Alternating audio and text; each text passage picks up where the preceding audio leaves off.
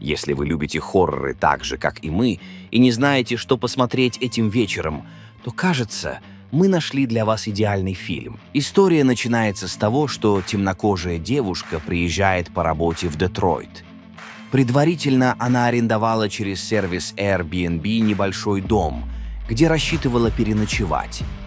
Прибыв на место, она с удивлением обнаруживает, что в помещении уже находится незнакомец с внешностью Билла Скарсгарда. Как оказалось, криповый парень также снял это жилье, но через другой сервис. Неразбериха вынуждает двух незнакомых людей заночевать в одном доме. Недоверие случайных соседей друг к другу возрастает с каждой минутой. Зак Крэгер, очередной американский комик, в одночасье переквалифицировавшийся в хоррор-мейкера.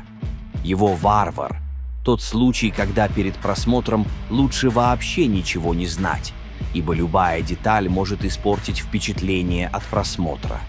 Стоит только отметить, что новичку удалось выдержать тонкий баланс между страшным и смешным, а необычная структура фильма удивит даже знатоков жанра. Ставь лайк и делись этим видео с друзьями, а с вами был канал «Любовь, смерть и Гики».